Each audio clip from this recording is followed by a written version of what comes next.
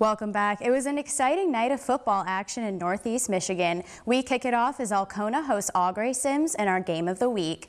Au Gres would strike first after an Alcona fumble. Keegan Bender takes the handoff and he's going to go untouched 40 yards into the end zone, and the Wolverines take an early 6-0 lead. Alcona would respond trailing 12-0. They throw the push pass to Jeremiah Bullis and he takes this one down the sideline and into the end zone. Touchdown Alcona, and it's a 12-8 Au Gres lead. After recovering an onside kick, they go deep. Garrett Summers hits Colin Walker on the go route down the sideline and he gets into the end zone for the score to give Alcona the lead at 14-12.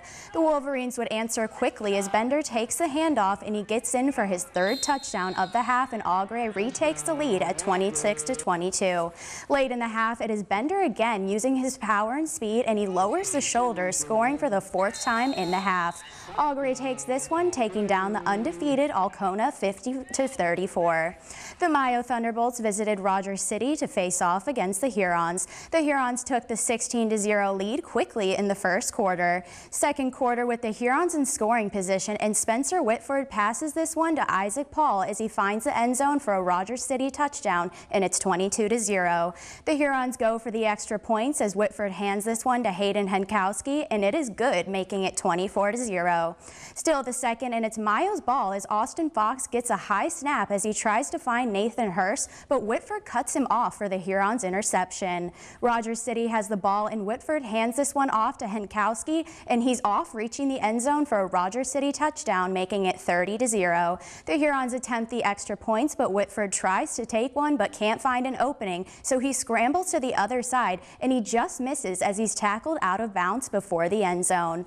Rogers City defeats Mayo with a final score of 76-22. We picked the game up in the third quarter as Tawa snaps the ball, which is handed to number 2, Evan Mockty, with a nice run up the field. Few plays later, the snap is again handed to Mockty, who fights his way up the middle into the end zone for a Braves touchdown, 34-14 Tawas. Glen Lake ball as number 3, Sean Gallus, scrambles in the backfield. Throwing downfield, the ball is tipped and intercepted by number 4, Jacob Hazen, who is brought down by the face mask. Fourth quarter, and number 60, Warren Aylesworth and Benji Allen are there to make a stop in the backfield. Few plays later, Tawas again hands the ball to Mockty, who takes it in for another touchdown, 42-14 Tawas. Tawas goes on to win 44-14.